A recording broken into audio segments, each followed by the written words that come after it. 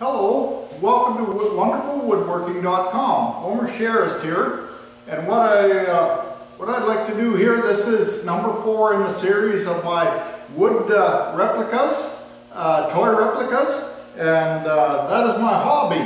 So I really enjoy doing this, and I'd like to just share some of the things with you. Now, this here happens to be probably the most challenging one that I've done yet, and that's this high-track cat here. But very detailed, everything works on it. As you can see, the blade goes up and down, it tilts. You have the back ripper on it that goes up and down here and tilts, this type of thing. The tracks all work, they rotate, and very realistic to what you have out there in the field today. But to do these things here naturally, like any project, you should have a good working plan. And that's what I build these from, is from a good working plan. All the plans, this particular unit here, I believe, has 7 different pages to it, so it gets quite involved. In here you will see some of the little detailed pieces here that have to go on, such as there's fuel tanks here and little steps and stuff like this here. But all of these pieces here are all to scale. If you go exactly by the way that these things are on here, this is what you will end up with. They all fit perfectly when you go by the scale of the unit. Now, one thing I will tell you about these here. With this particular unit here, there's an awful lot of little wee pieces.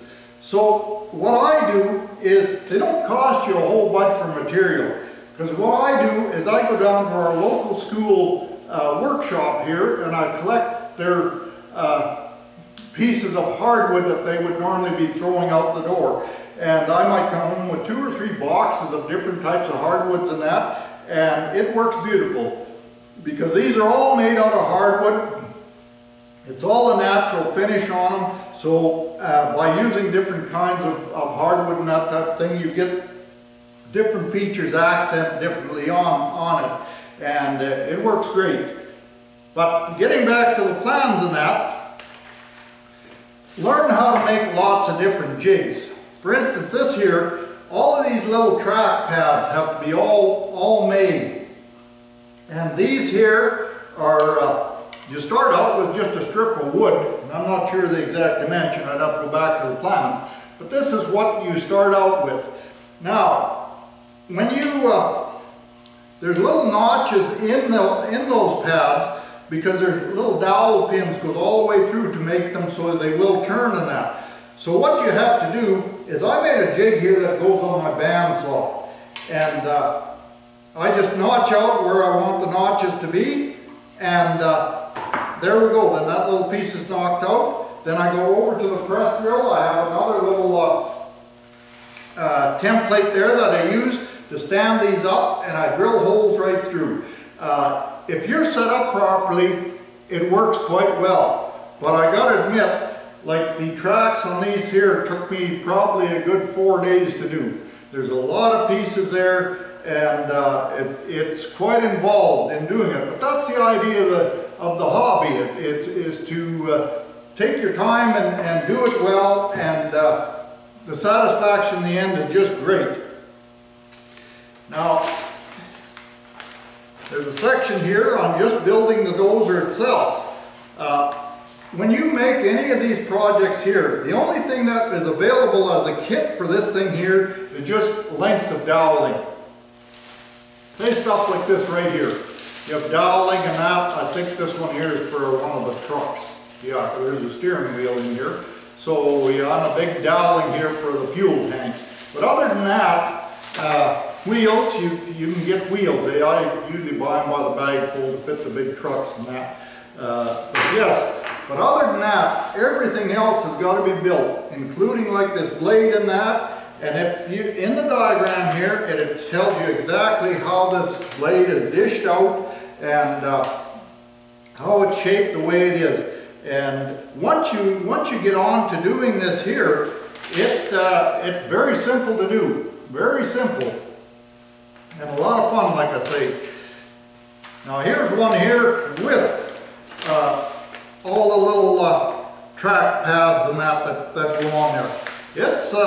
It becomes very involved. Your system here for tightening up the tracks works the same thing as it does on the real thing. This is adjustable in here. That front piece moves back and forth to tighten or loosen your tracks, and it works great. You've got a carriage that it all runs on. There's a little series of little wheels underneath here, and it works great. And on the top here, you'll maybe see this is a sprocket that you've got to actually make from the plans here to run the top of the tracks on. So that becomes a lot of fun trying to build that too. I wasn't aware of how to do that, but once I seen it on the print here and took a little bit of time to study it out a bit, I found, hey, this is going to be a lot of fun, and I did it, and it was great. Then on the back end of this is a full sheet here of just the ripper. And if you look at this ripper, there's a lot of pieces that go on there, and a lot of little pieces. And one thing I can't emphasize enough is because of the little pieces when you're working with this type of stuff, always practice good safety. Because I can assure you right now, a router bit has no sympathy for a finger. You have no respect whatsoever. You can lose the end of a finger so fast with those little pieces. Always make sure you've got a jig or something that you're in control of holding that little piece where you want it when you're working with power equipment. And the end result will be a lot better too, and a lot safer environment to work in. But there again, with this tube, it shows you how to make the hydraulic cylinders. They're all made out of doweling. They're drilled out through the centers, and you've got a smaller doweling here that goes inside that works freely in and out. And then you've got to make some little end pieces here to hook your cylinders on to different attachments. As you can see here, becomes very involved, but very and challenging. But man, that's the fun of it.